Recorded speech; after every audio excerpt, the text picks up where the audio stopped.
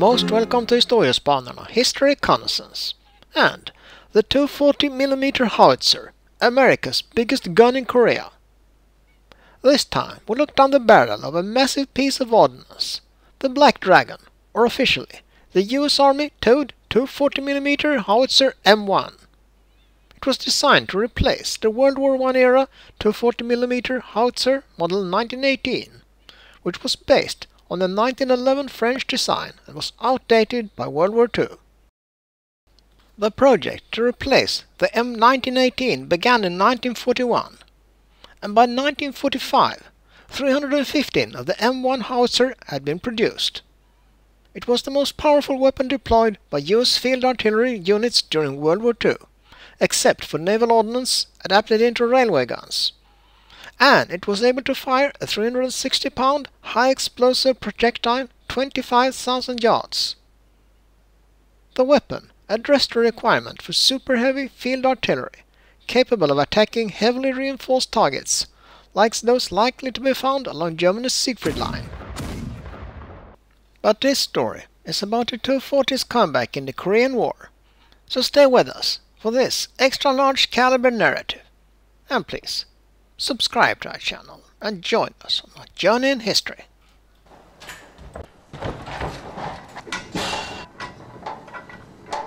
The same necessity appeared in the Korean War, when sometimes not even these 155s were sufficient to deal with deep bunkers and fortifications built by the Chinese.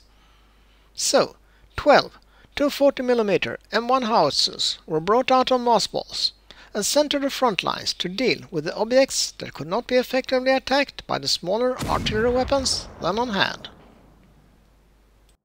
These howitzers were utilized in two units in Korea, the US 213th and 159th Field Artillery Battalions, and it's the 213th that we see firing their gun in the images that follow. The unit was organized in southern Utah. The battalion played a crucial role in battles like one at Kapyong, where it earned the Presidential Unit Citation. The unit is also known as the Triple Deuce, and it's celebrated for its courage and resilience, with every original member returning home alive after the Korean War.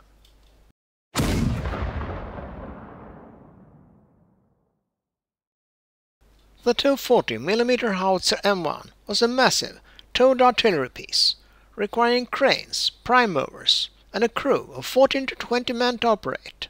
Its assembly followed a strict, field manual-based procedure: site preparation, unloading and positioning of the carriage, stabilizing the carriage, assembling cradle and recoil system, installing the gun tube, securing mechanical linkages, attaching elevation and traversing gear, installing sighting and fire control equipment, final checks and ready for fire.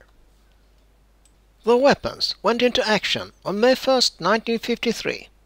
On that day, the first round was fired by a Baker battery of the 213th at a target on top of a hill called the Donut by aerial observers. The first round was supposed to be just a ceremonial shot. However, it struck an ammo dump directly on top of the Donut, which set off a chain reaction and blew part of the top of the hill off in a spectacular fashion. In May 1951, after a month of combat, the 213th was moved to support an offensive led by the 24th Infantry Division.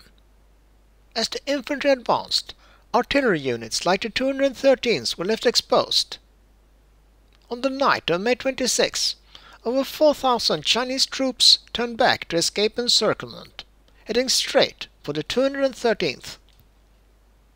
In the early hours of May 27th, enemy forces attacked Headquarters Battery and Battery A.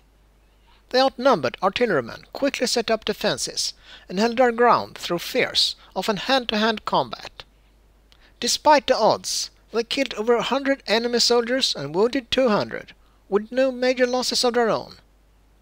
Lieutenant Colonel Frank Daly said, "They got within 20 feet of the battalion's switchboard." At dawn, A Battery and HQ launched a counterattack, using a self-propelled gun like a tank. They cleared enemy positions in a canyon with machine gun fire and heavy artillery, forcing many Chinese to surrender. The battle ended with 831 enemy captured and hundreds of enemy casualties.